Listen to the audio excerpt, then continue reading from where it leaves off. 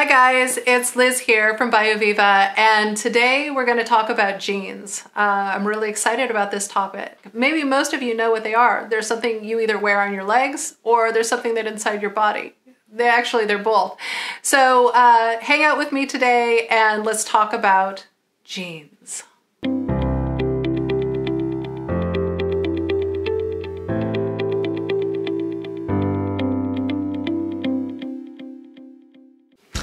So a gene is a physical and functional unit of heredity. It's made of DNA, so that's your A, T, C's, and G's.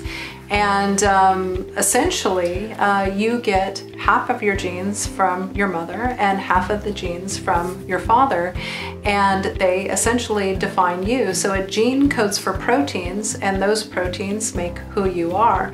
About 25,000 of them do anyway. A bunch of genes are silent, and we used to think that they didn't do anything. But we found out that they do. Some are regulating genes, some have to do with the cell's regulation in general. And so we're learning more and more about genes every day. So there's different variations in genes, and we look for these in what's called SNPs. They're just single letter changes in a gene, and they might define both your health benefits or your risk for a certain disease. So when you have your genome analyzed, they're essentially looking at these small variations. Where are you different, and how do these variations actually add up? There's something called a GWAS study, and those are global studies that look at these little variations in genes to associate the risk of that single nucleotide having a different letter. Maybe in you it's A, and maybe in me it's G, and actually verifying your risk based on that single simple change. One fun way to look at genes is how they define you. So some of them actually code for your eye color, your hair color, your skin color. They sort of set the marked differences that help me identify you as being a different person.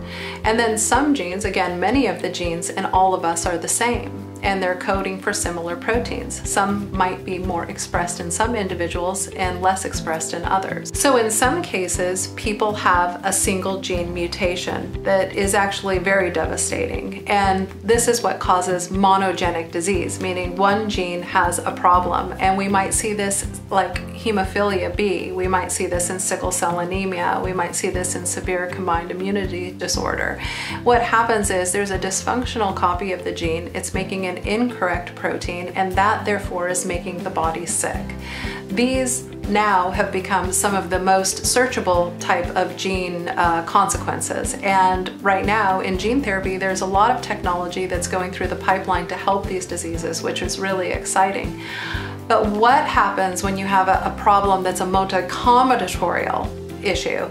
So what happens when we have a multigenic disorder? A disorder that maybe means that I or you get heart disease sooner, that puts us at higher risk of cancer or kidney failure. Well, these are complex issues, and this is when we need to look at genes, the whole genome as a whole. What genes are affecting this condition, and how can we then affect that condition with gene therapy? Some of the diseases that we're afflicted with, like rheumatoid arthritis or type 2 diabetes, could be affected by our genes. They could put us at greater risk, but they can also be affected by our environment and how we treat our body. So actually pulling the two ideas apart of what is our genetic risk and what is our environment, and something that we can be in control of, it will be a really important way to move forward into precision medicine. That's why we want to look at BioViva, we want to look at everything about you. We want to look at all your ohms. We want to see the environment you're living in, what you eat, what your genome looks like, what your microbiome looks like, which is the bacteria, the gut bacteria and virome in your stomach, and assess what your risk is based on that. So when you get your genome analyzed, you know, a lot of people are actually very scared of the results. So you may have a predisposition to a disease, but that doesn't necessarily mean that you'll get it. So you may have genes that are associated with breast cancer, but never actually be diagnosed with breast cancer.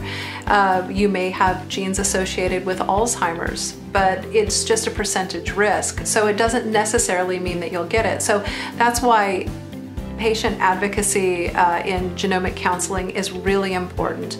We don't want you to leave you with a test that you don't know what it means.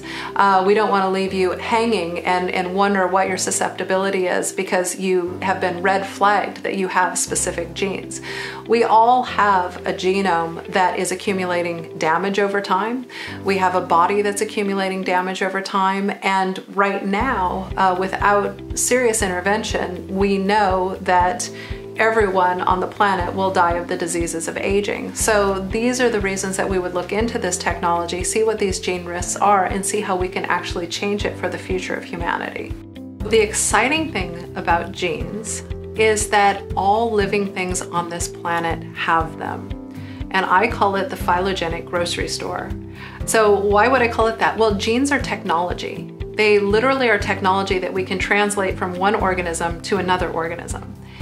When you look out there, whether it be a tree, a plant, a dog, a cat, a human, we're all made of A, T, C, and G genes. And the different permutations and combinations of those genes are what are actually defining the differences in those species.